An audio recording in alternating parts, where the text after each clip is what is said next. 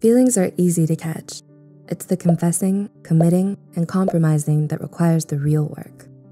You can meet someone any day, be inspired by one another, have fun together, but not put a label on anything.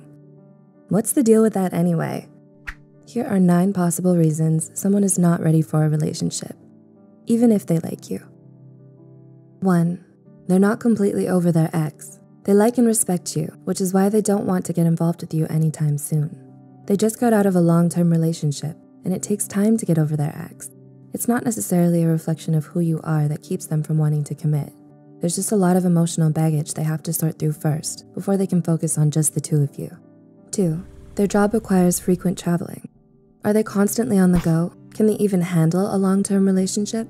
These are questions to carefully consider when you like someone. If you're especially the type of person to crave stability and would like to build a solid relationship, it's no wonder they're not ready to establish anything serious with you. They're aware that they aren't always going to be in a single setting for too long, but they appreciate the connection the both of you made. Or they may not get too attached to you in the first place, because it'll be painful for them when they leave. 3. Their values don't align with yours. Maybe you feel like you'll never find someone quite like them. They share the same taste in music as you know how to finish each other's sentences, and sharing dessert is always a treat with them. But that's not necessarily soulmate material per se. Deeper values may clash. Maybe you don't want kids, maybe they do, or you see yourself living in the big city, but they want a quiet life in the suburbs. It's these differences that will test whether you two can establish a long-term relationship. 4. They're in a super stressful time. They might be juggling loss like family death or unemployment, or they could be experiencing the opposite, where they're working too much and can't carve out time to be with you consistently.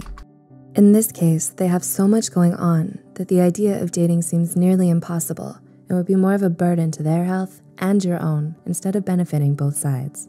5. They're still trying to discover who they are.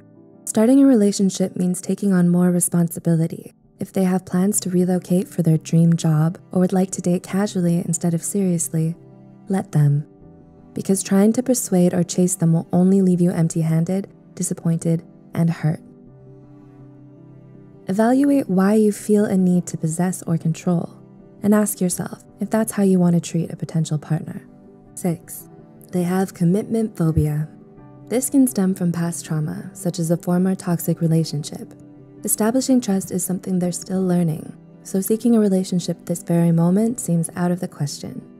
Instead of making them more anxious, encourage them and let them know you're not here to play mind games. Ultimately though, it's up to them to either accept or reject your invitations. 7. They aren't happy with themselves. Do they struggle with low self-esteem, pessimism, or depression? Realize that battling these inner demons can be taxing and respect their need for space. The healthier a person feels, the better equipped they are to enter a relationship. But when unhappiness is a constant struggle, it can cause them to view relationships in a very black and white, good or bad manner, which can create communication problems. 8. They aren't in a place to compromise right now. Most of these reasons have focused on difficulties, but maybe everything is actually going super well for them.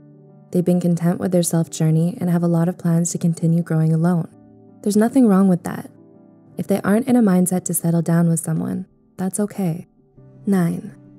They like you, but aren't falling in love with you.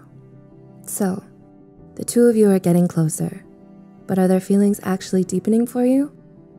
Although the best relationships have a strong friendship, sometimes that person might only see you as a friend without the romantic attraction. Unrequited love is hard to handle, but thank them for their time and realize you still have a whole life ahead of you. Want more fun, animated content?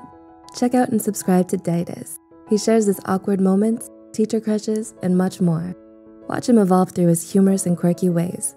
It might just inspire you or make your day. If you also like this video, be sure to give it a thumbs up. And as always, thanks for watching.